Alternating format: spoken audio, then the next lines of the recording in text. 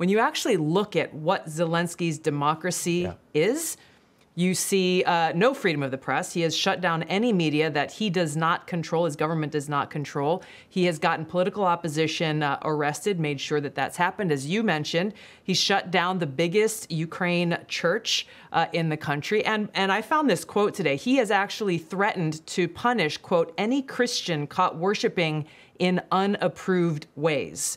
So this is the democracy that they are saying, well, we need all of your money, our money, taxpayer dollars to go and defend.